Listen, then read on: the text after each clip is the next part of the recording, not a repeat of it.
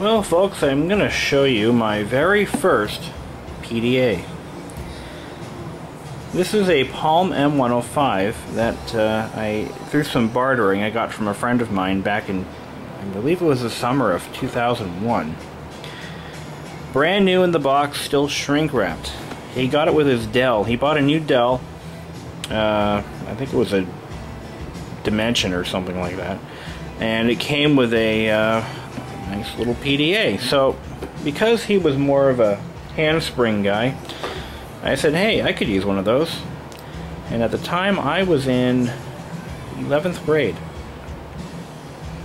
No, 10th grade. I was in 10th grade back then. And, well, long story short, I got this thing and brought it home. Strapped it to the back of my bicycle rack, and I rode it 6 miles home. So we're going to open it up and take a look at what's inside. Now, unfortunately, the cradle is long gone, never to be seen again. But here it is, the PDA itself. This thing has seen moderate use. I used to run a Fellows screen protector on it, which helped make writing on it a little bit easier. This uses the original version of Graffiti, which I learned, and when Graffiti 2 came out, I forgot I couldn't actually use any of it because it wasn't what I expected. Still have the original software. There's a CD in here somewhere. Yep, there it is.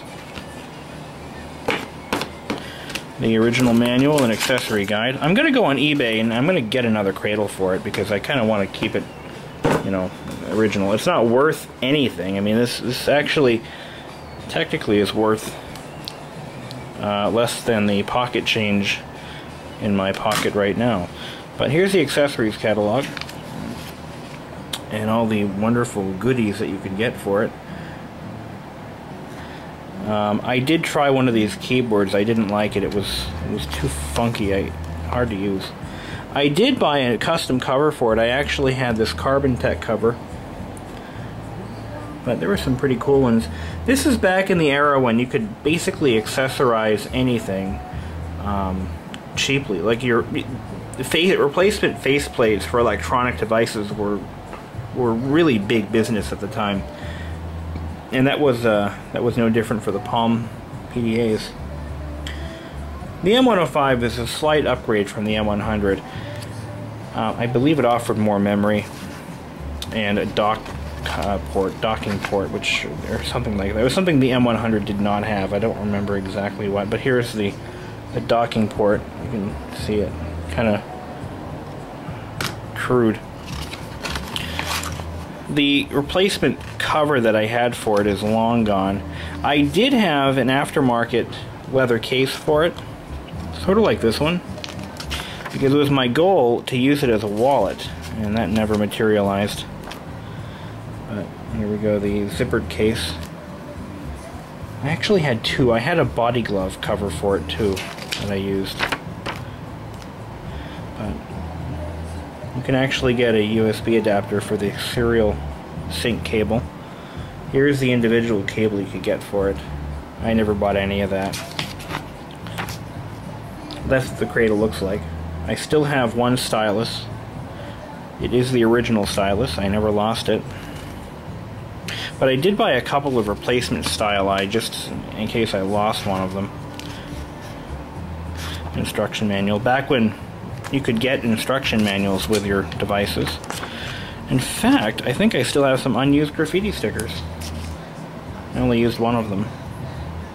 That's still in here. Registration, never filled that out, never sent it in.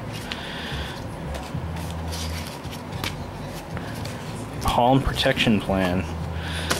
Yeah. Well, let's see if we can power it up. I don't think I have any AAAs here, do I? I should get some. Okay, so we've found some AAAs. I'm going to go ahead and pull the stylus out. Now, I'll tell you a story about this one. I used this in high school to take notes. And I was so good at Graffiti that I could write pretty much as the teacher was speaking. I was very good with Graffiti at the time. not so much anymore. I haven't used this thing in, well, since 2003 when I graduated. But anyway, so we're going to go ahead and run the startup procedure. I just put a nice set of batteries in there. Tap anywhere to continue. The first thing you do is calibrate the digitizer by tapping the center of each target. At one point I did use this as a checkbook, and I've got to say it was pretty nice. I actually went on and bought the checkbook software, and used it for quite a while before I just got sick of it.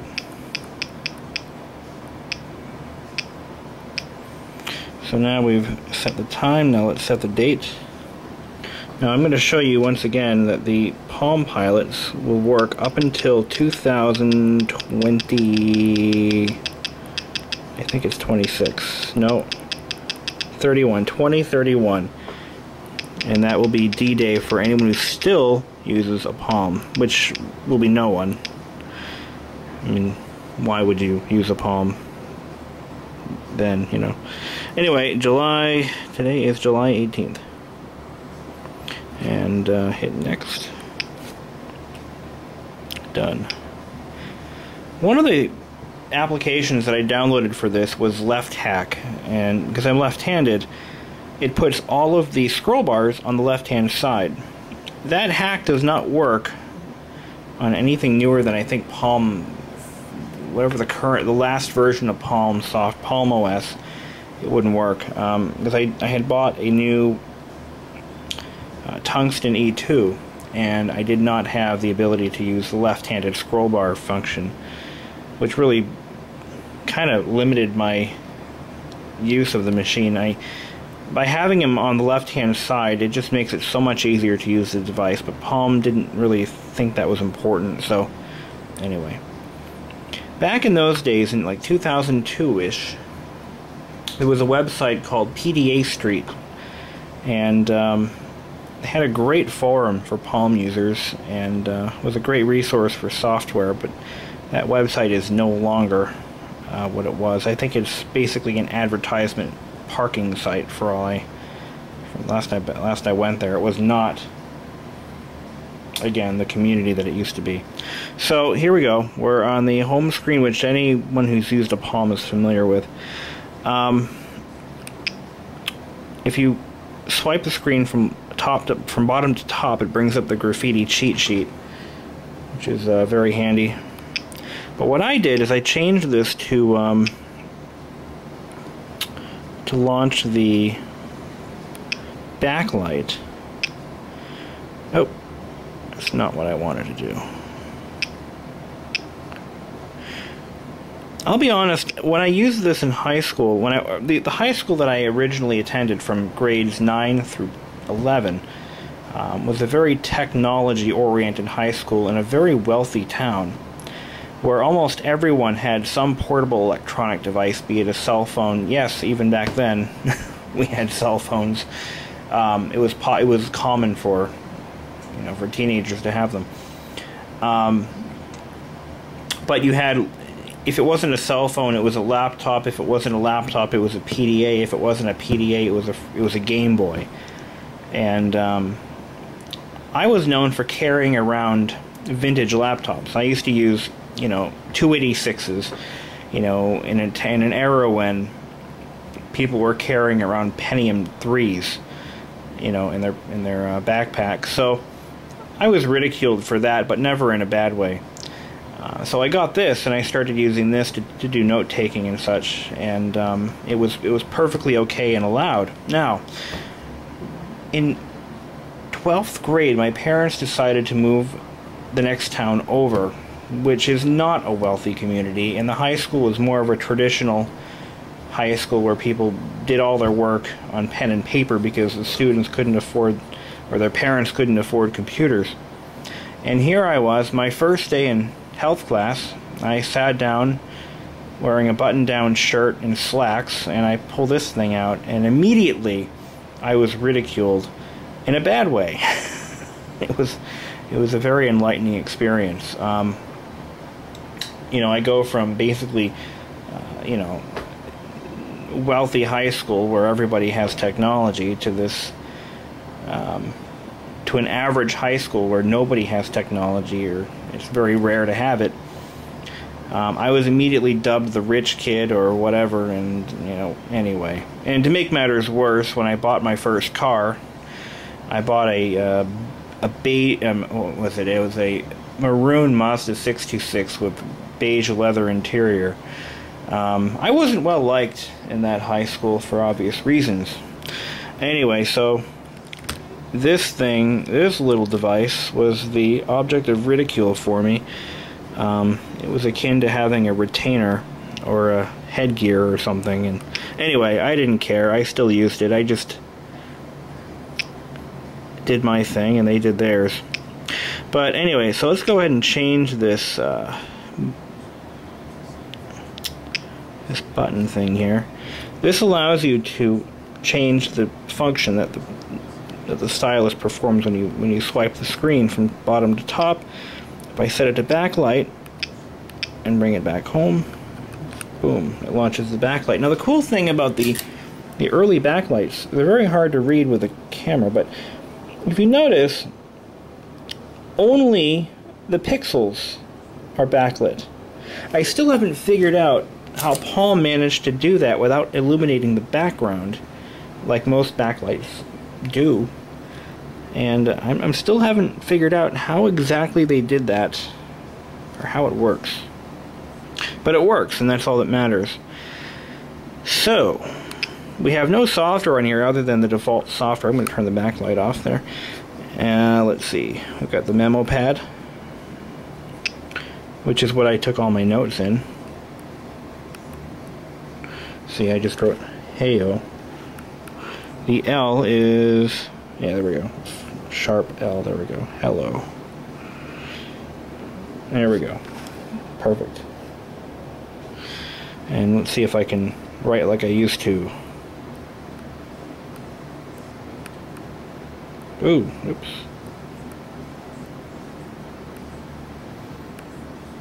Oops.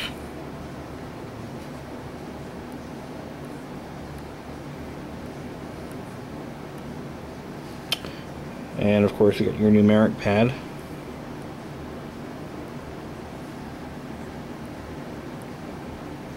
Oh, typo. No, that was right.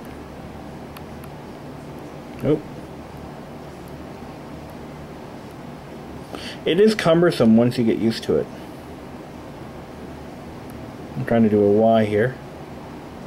There we go. Oops.